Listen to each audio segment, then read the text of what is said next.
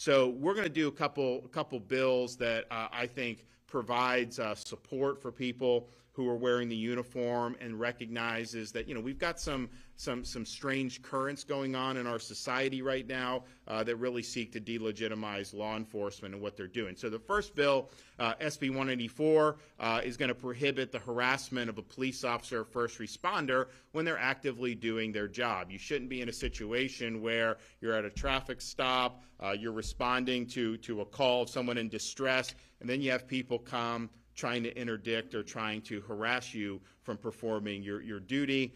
So if you do that, we view that as a problem, and now you're going to be held accountable. The other bill is HB 601, and what it's going to do is it really puts the kibosh on these extrajudicial investigations against law enforcement. They'll set up these things called citizen review boards, usually in these very tilted politically jurisdictions.